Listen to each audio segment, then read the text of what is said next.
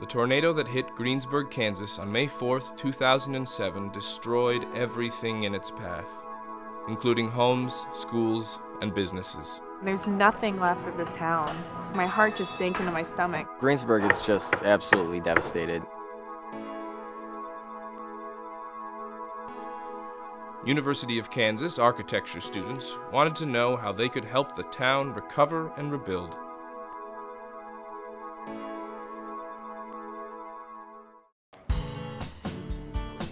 The students were enrolled in a class at KU called Studio 804. Each year, the students spend 2 semesters designing and building a house from the ground up.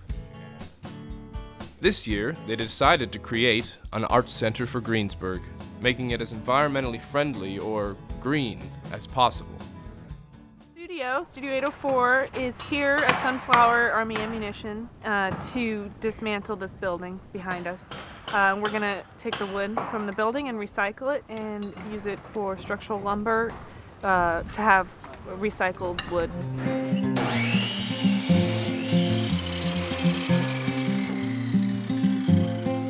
They constructed the building in Lawrence in pieces. That way, each piece could be safely transported to Greensburg and reassembled there.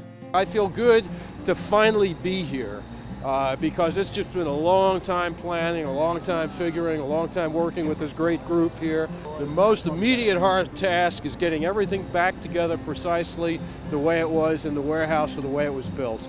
That is not an easy task to do.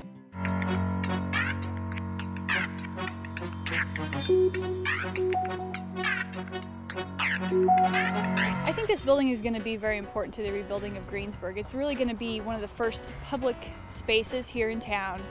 Toward the end of the semester, the students lived in Greensburg so they could finish the building on time.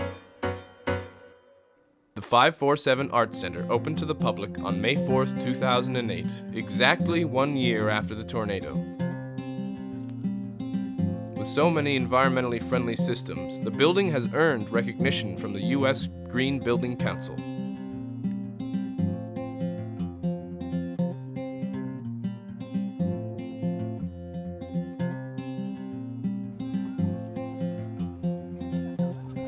I'm happier than I thought I would be. This is a huge undertaking. We're finished with a building that outweighs anything we've ever done in the past, and yet we've done it in a similar amount of time. And so I think that's really commendable to the students. All of these active systems, all of the sort of bells and whistles on this building are very complicated and take a tremendous amount of effort to integrate.